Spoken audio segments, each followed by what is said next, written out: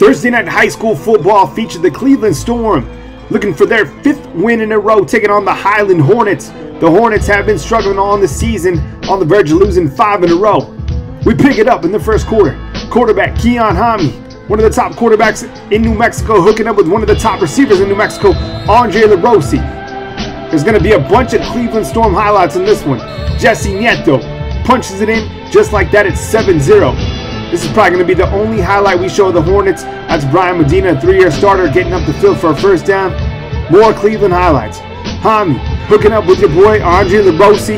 LaRossi turning into a cartoon character, getting up the sideline. Big yards tonight. Storm still doing it big. Keon Hami hooking up with Marcus Williams. Another first down. A few plays later. Hami going to pitch out to Jesse Nieto.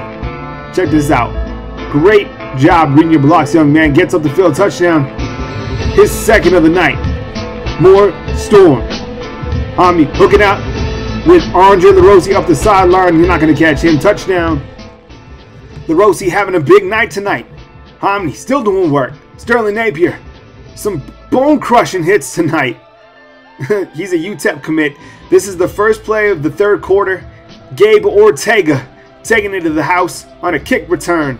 Cleveland wins this one 54-0. They move to 5-0 on the season, setting up a big one next week with Sandia.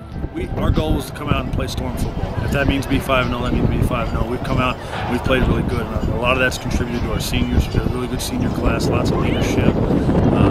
They've bought into what we're doing as coaches. They've bought into each other as teammates, and you're seeing a product of that on the field. You know, but nobody wants to see what you do in September and October. It's about what you do in November and December, and that's our goal. Is we're going to continue to climb that ladder one rung at a time and do our job week in and week out. New Mexico's going to see 2 really strong 5A programs battle it out, you know, and I think Sandia's defense isn't giving up a lot of yardage.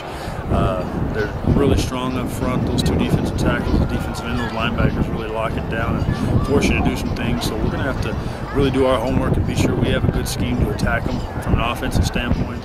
And their quarterback's really coming along, you know, so we're going to have to defend them and be sound what we do defensively. But it's a big game. It's going to be a measuring stick for both teams and see where we both stand in the state.